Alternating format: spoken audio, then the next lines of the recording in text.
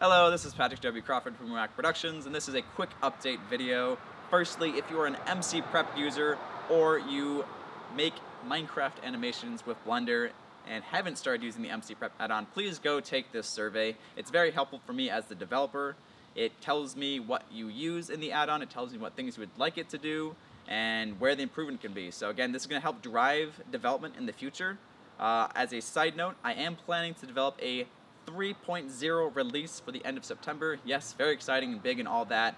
But this feedback will go both into this initial update as well as to soon after 3.x releases. So definitely fill out the survey, it's very helpful. Next up, I want to give a short announcement that I have authored a course on lynda.com. It's teaching how to do Python scripting inside of Blender. It's from the perspective of an artist, so as long as you have very, very basic programming experience, like you know what a for loop is or what variables are, you should be able to take this course and learn how to automate things inside of Blender, create your own add-ons, and so forth. So definitely check that out. Finally, I want to give a short announcement about a new version of my website that is out.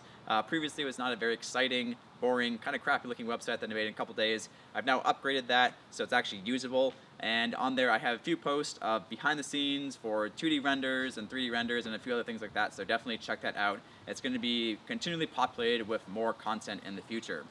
And again, I'm going to harp on the MCprep survey. Again, use it, take it, and it would be much appreciated.